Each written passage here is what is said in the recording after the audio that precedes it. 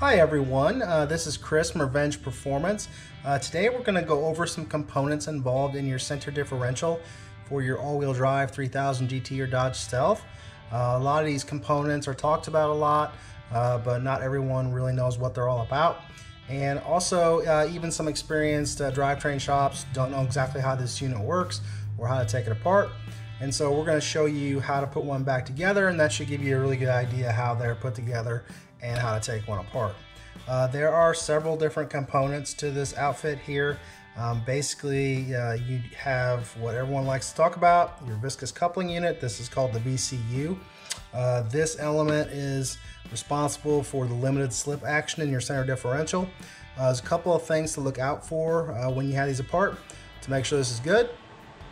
First of all, check to see if these holes have a lot of wear here where the pins engage.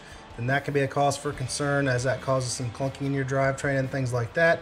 The other thing you're going to look for is any kind of discoloration around here, and especially any type of black goo or silicone or anything coming out of here would indicate that this VCU is blown. Additionally, you should be able to grip the centerpiece and not move it. If you can move this up and down, that means that the O-rings in here are bad and this viscous coupling unit is no longer functioning. You can also put your little sun gear in here and you can attempt to turn this. And you can also put this in a vise and use some tooling to get the exact torque measurement on this rotational torque. You're kind of looking for about 20 foot-pounds once that kind of gets going. But if you can't turn this by hand whatsoever, most likely the unit's good. And so that's just a really quick check you can do. So that's the viscous coupling unit. If these are bad, they contaminate the transmission fluid, and they also will basically make your car act like it's front-wheel drive because the front wheels will spin very easily. The next component is the sun gear. So that is this little piece here. Then we have the planetary carrier assembly and the planets. So this is kind of similar to a automatic transmission in the way that these little gears work. You want to make sure these pins aren't backed out or loose. They will come out, particularly if you use a punch and that sort of thing, but normally they should be pretty snug in there. If these are rounded out in here, if this hole is messed up, then that means that this carrier assembly needs to be replaced. So basically the way this works is your VCU will be upside down like that. You have these three pins. The sun gear goes internally to these splines here. And then this planetary assembly here goes on top. And once you rotate, that will actually engage these pins, and there'll no longer be a gap here. If that doesn't engage like that, then it's not fully seated and it's not going to work. The other major component to this is basically your center differential housing here. This has a bearing on each end. Normally we replace these. They tend to collect a lot of dirt in that part of the case, and these will get scored and scratched up. So you need to check out for that. I will also mention these are a very good trap for trash. So you need to be very careful cleaning these out. It's extremely difficult to clean these out completely. If you have an ultrasonic cleaner, that's a great way to go. We go through a several step process to clean these out. You'll want to take a little toothbrush or something and get inside of each one of these splines and get all the material out of there, or that could obviously get into your new transmission fluid after you do a rebuild, and nobody really wants that. The other small piece here is basically the cap for the center differential.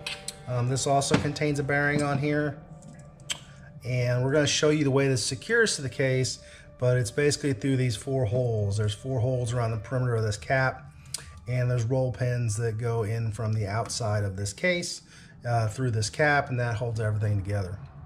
Another piece, there's a little needle bearing in here. Just make sure that that's not all scored up. They really don't fail often at all, so it's not something that you would just replace as part of a typical setup. But it is able to be gotten and things like that. There's a part number on here if you need to. It is an HK 2520. INA makes that bearing, and you can get those pretty readily. And that will just drive out on this setup here. Also, you want to check just right here, look for any scoring, and that's kind of a thrust surface. This one's fine. As long as you can't really feel any of that, you're good to go on that. You also want to look for cracks or anything like that in this housing assembly. And be careful when you press this new bearing on here. If you press too hard, it's quite easy to crack this if you have a powerful press, so just watch out. The final part to your center differential is probably a part that most people have heard of. This is the output shaft. This is a 25 spline, which refers to the splines on this end and how many of those there are. And this is also a 300M unit that is also coated with an anti-corrosive. This is many, many times stronger than stock, and so this is great if yours is worn or you want to do some drag racing or anything like that. Far superior to an OEM unit. With any of these output shafts, it is critical that you keep these splines greased, and also that your transfer case spool, the splines that this inserts into, are also very good, or you'll just immediately wear this out from the rotating action there. So a lot of our customers will get their transfer case and their transmission rebuilt at the same time, and that way the input and output splines are in great shape and there's no extra wear there. But when you're putting that together, use some anti-seize or some marine grease or something like that on these splines to just keep corrosion out, because they will rust if you do not. So let's go ahead and put this together. Pretty straightforward. One thing you do want to do is keep a little grease on hand, or just a little bit of transmission fluid will work too. You don't really have to use anything too special.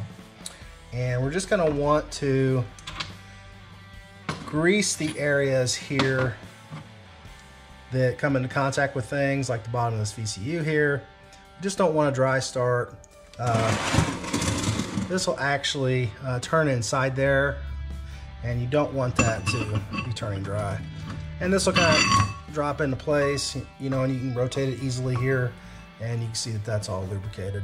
The next piece here, you can put that in there, sun gear, and then you can grease the sun gear splines on the outside, just to make sure that those aren't dry, because they do turn inside these planetary gears here. You also can grease this outer part here. Get that in there. And again, you can use oil, that's fine too. This holds up a little bit better through shipping and things like that. You don't have to worry about the oil coming out. So most of the time we use either just some chassis lubricant or some assembly lubricant designed specifically for transmissions.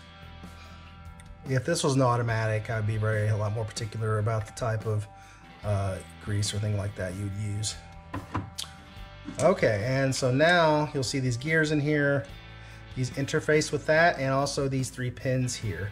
You can stick a little grease on those pins if you want. They don't really move too much though. So we would have to stick that in there.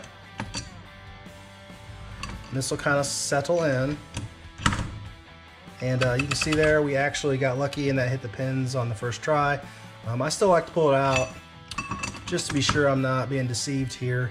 If the pins are not engaged, you can see that this is a little bit proud. You can see right there that sticks up some. So we'll just rotate that. And there it fell right into those pins in the VCU. So you know that that's fully assembled. The next part we need to do is we need to put our output shaft in. And there's a couple of areas here that we want to lubricate as well. Just in case those contact anything inside of there. A little grease on that. A little bit on there. Doesn't have to get too serious. When you get your transmission fully assembled, you'll want to grease this area here where my thumb is, because that goes through the seal. Okay, so this is a little tricky. You put this in here, but you also need to make sure that your other components don't fall out. And so now we're going to get these splines to line up. There's splines in that assembly there. And they should go right in, but you may find quite often it takes a little bit of tapping to get that in. Fully seated. You want to make sure it's fully seated, or when you go to assemble this, you'll find that you can't get your cap on and that sort of thing. Okay, so that's fully in there. See here, we need to put our cap on, so I'm gonna put a little grease on those needle bearings in there, but those aren't dry. And we're gonna want to, hopefully you can see this well enough, but there are little holes where my finger is on both the cap and the center differential housing. We want to align those. The other thing I'm gonna want to do is just lift up on this output shaft, because this has a tendency to be out of square until you get it together. And so I just lift up on that.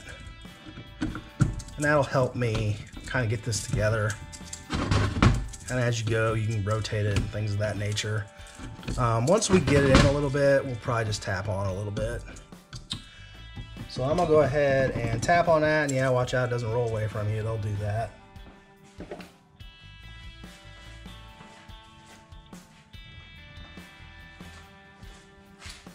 Obviously, we don't want to beat on our bearing race here, or sorry, our bearing cage here. So I'm going to use a tool here to hit the center of this.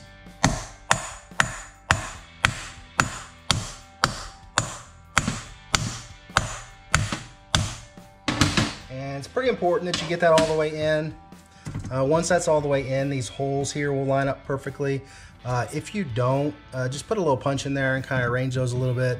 You can see that this is super close, so I don't think we're going to have a problem. Okay, so the final piece of the puzzle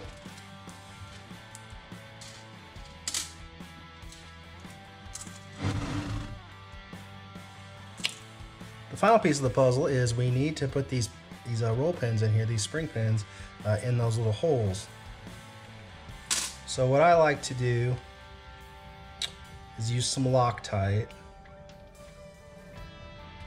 on the pins, because if these pins were to come out, that would be pretty catastrophic. They would spin and tear up your transmission case almost instantly.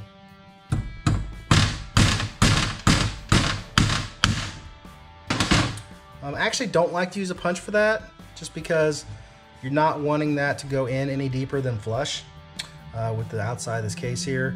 If you drive it in too far, then you're gonna have to just take it back apart. And I will note, while I'm talking about these pins, to assemble these or disassemble these, you drive those pins in as far as they'll go, but they won't come out completely. And then just tap on the opposite end of the output shaft to knock this whole thing apart. Pretty simple, really. Once they've been together for many years, though, sometimes it can be a little bit reluctant to come apart. I'm using high strength Loctite, but you really don't have to. Medium strength is fine, 242 or something like that. And if they go in pretty easy, but if for some reason you're worried about mushrooming them, you obviously can use a pin punch to do that, which we do sometimes. I just like being assured that those are not going to go any deeper than I want them to.